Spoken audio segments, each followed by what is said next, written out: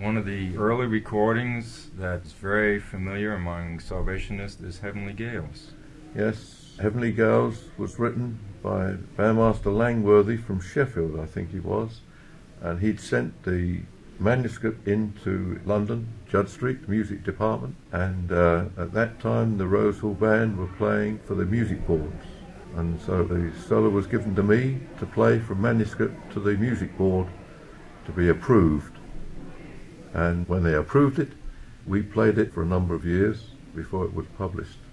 So I was the first one that played that solo.